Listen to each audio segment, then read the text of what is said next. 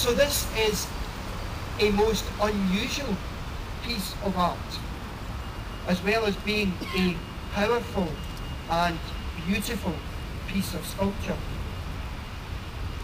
It stands here as a memorial and a lasting, heartfelt tribute to the 2,100 British volunteers who served in Spain between 1936 and 1939.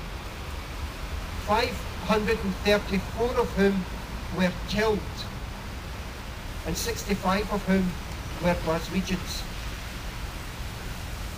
With this memorial, we pay homage to the sons and daughters of Glasgow who stood in defiance of fascism and in defence of democracy and freedom.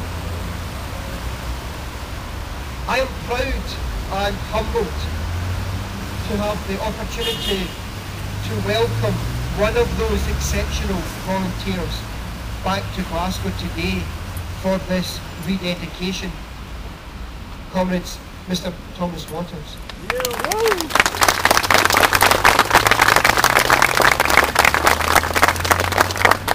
Thomas is a veteran of the Scottish Ambulance Unit, which worked at the front line in the battlefields of Spain to aid wounded fighters and volunteers from across the world.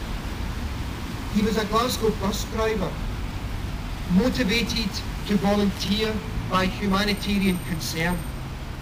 Or as he himself has said, if I can drive a bus, then I can drive an ambulance, I can help.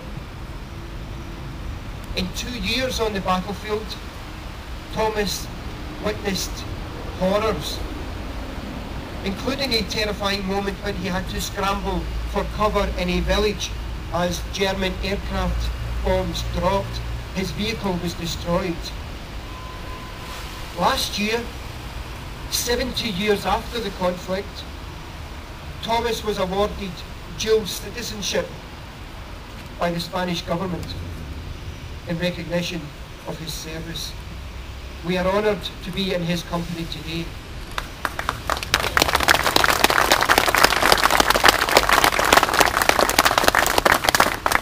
And as we rededicate this statue of La Pasionaria, we also rededicate this city of ours to the causes of internationalism and the ongoing fight against neo-fascism. Finally, in tribute and out of respect to those volunteers who are no longer with us, let us observe a moment's silence.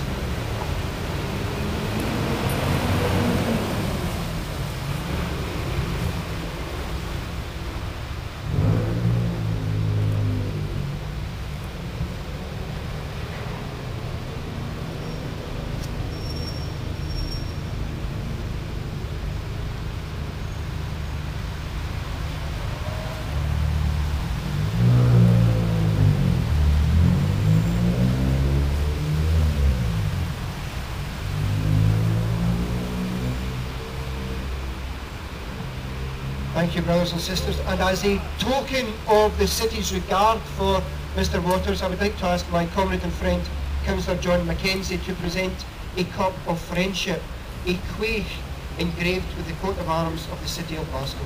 Councillor Mackenzie.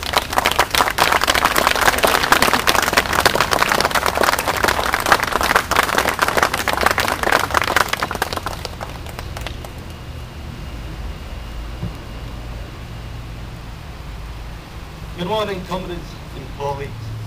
Can I say once again what an honour and a privilege to share this event with Thomas. I'm looking around and there's quite a few faces that I know. Can I welcome Willie Maley and his family? Willie Maley's father fought in the Civil War. Back at the ground, through this period when we're trying to re-establish the Pasionaria, I've managed to make some friends, good friends. Margaret the Guide is here, Margaret's here from Edinburgh, so welcome Margaret. You're also saying, I'll finish off very, very briefly with this. Welcome to my great friend and colleague, Bill Miller, who was a former MEP for Glasgow.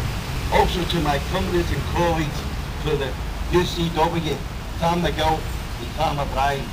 Welcome everyone. Jim Trio, God bless Jim. Very, very briefly, colleagues, and if you could maybe forget about my very, very poor Spanish accent. 7th of November 1936, the fascists are coming to Madrid. We have little food or ammunition. They are powerful and they are many. They fight for pay.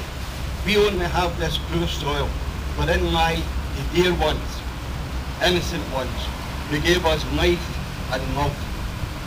Brothers and sisters, it is better to die on your feet than to live forever on your knees. The fascists are coming. They will come, but they shall not pass. No pasarán.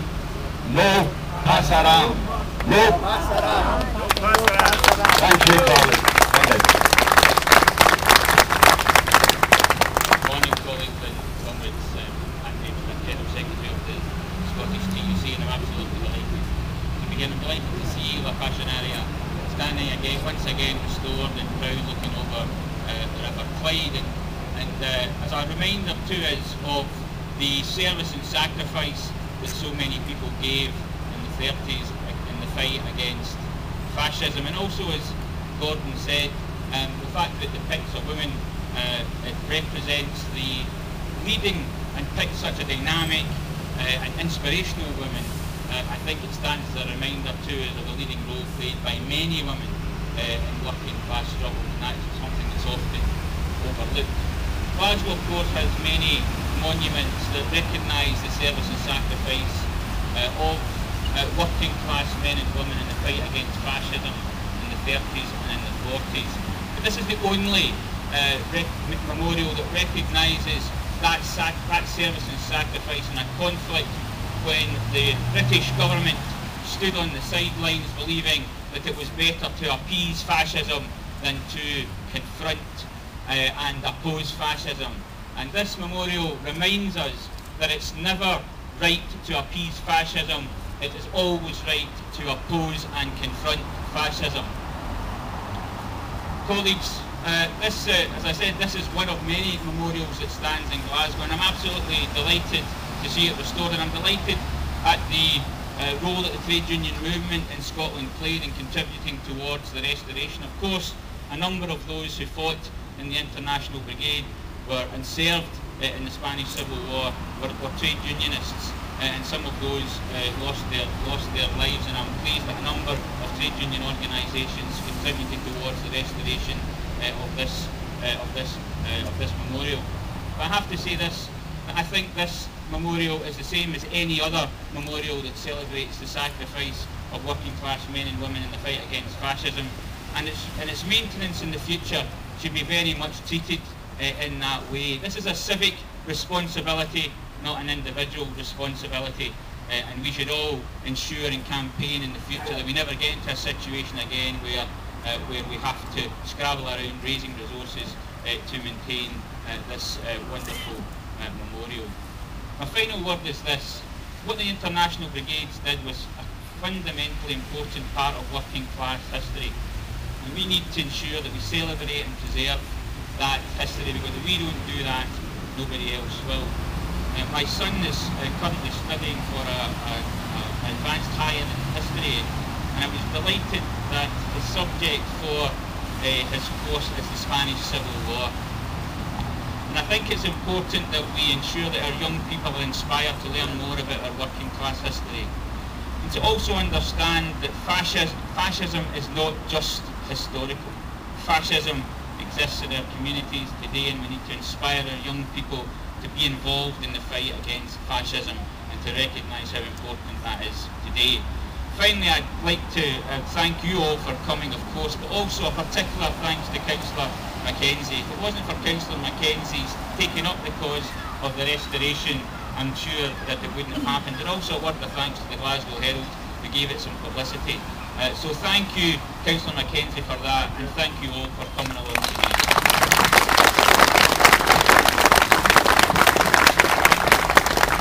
Thank you very much indeed, Graham, and thank you all, also to your trade union colleagues for your ongoing commitment to issues of internationalism.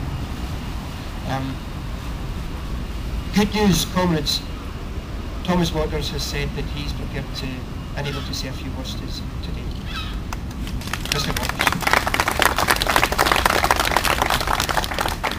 Thank you very much. And I'm so pleased there are so many people come here on a day like this.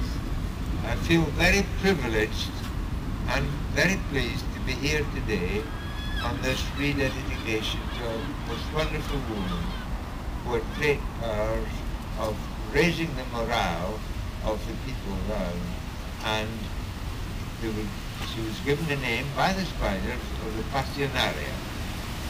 And we're also here to pay homage to the International Brigade. The International Brigade, it wasn't a body of fighting men that went out there. These were all individuals, civilians, and they were appalled at the spread of fascism. And they felt they themselves think they had to do something about it. And they made their way in various ways to get to Spain and volunteer to do something.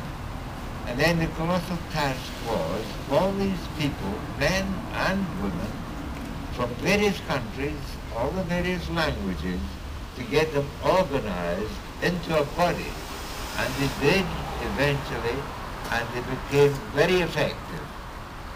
I was with Scottish Ambulance Unit and left Glasgow here, and we came in contact with them occasionally, but the time when we did in a big way was the Battle of the Jarama.